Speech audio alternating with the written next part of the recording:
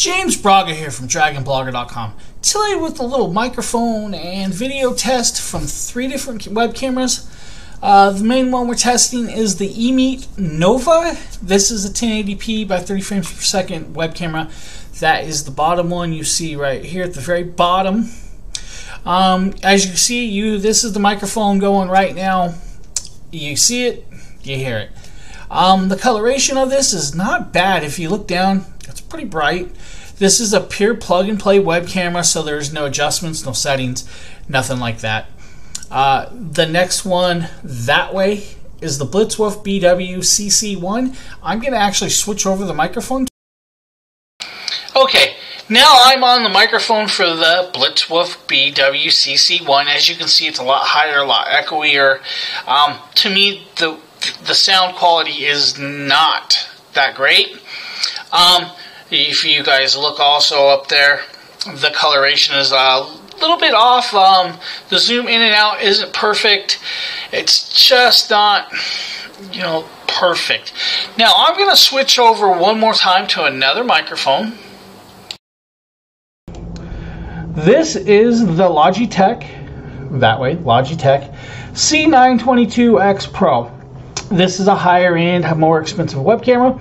Now, the reason why it looks dark like it is for a reason. I have it set up for my streaming, pretty much just as a webcam test. But I can show you why it looks like it's dark if I add the thing back, because I'm actually using excess split with that. I'm going to leave that there. That way you guys know the Logitech from the others. The excess split, that is why it looks the coloration it does, because I have it set up that way. The Logitech actually has a software download.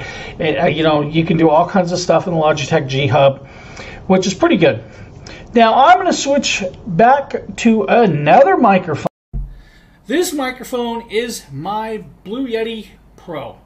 I will be doing the rest of the video on the Blue Yeti Pro, just so you guys have the difference of all 4 microphones, compared to, the one down here. That is the eMeet. That is the main one I'm really testing. The coloration, the color, it's a little whitewashed, but it looks good. The BlitzWolf, unfortunately, to me, it's not as great. This one, the eMeet Nova, is under $50, so it's not bad for a plug-and-play web camera. The sound quality works. The coloration, the video quality, it looks pretty good.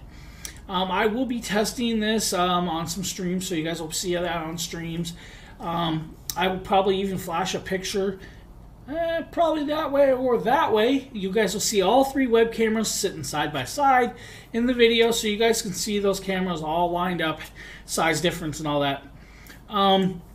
The Logitech, awesome camera. I love it. Like I said, I have it adjusted down darker because of the background. I use a whole bunch of other stuff with it, so that's the way I adjust it. The BlitzWolf, to me, it's dark, it's fuzzy, it's grainy, and the sound quality just isn't there. The eMeet, not bad. For under $50 camera, plug and play. It would be perfect for anybody that needs to just quick throw it in to stream, online classes with everybody doing online learning, or just Zoom meetings with your, members at work. Not a bad camera, under $50. You can't complain. Okay, like the beginning of the video said with the little box, the sound was off, so stick around for the end of the video to see the true test of the eMeet microphone and camera by itself. As you guys can see, the sound quality is perfect. It's on par for a good microphone for a plug and play, and it actually works. The problem I notice is if I connected more than 2 web cameras at once, it conflicted with the eMeet Nova and made the sound not match the video, and no matter what I could do, I couldn't figure it out. So I went and did this little in-clip test so you guys can actually see that the microphone actually matches the video and it's not actually offset. It's actually a conflict of more than 1 plug-and-play video web camera doing that. So I'm not sure if it's because the BlitzWolf, because the BlitzWolf's a plug-and-play, or if it's because all 3. My presumption is it's all because all 3 were on, and I was trying to use all 3 through Streamlabs to record that side-by-side video. So hopefully this gives you a little better, better look at the eMeet Nova and realize that the eMeet Nova actually isn't an issue. It is my recording software that did it. So hopefully you guys understand and realize that it's actually not a bad camera for the price.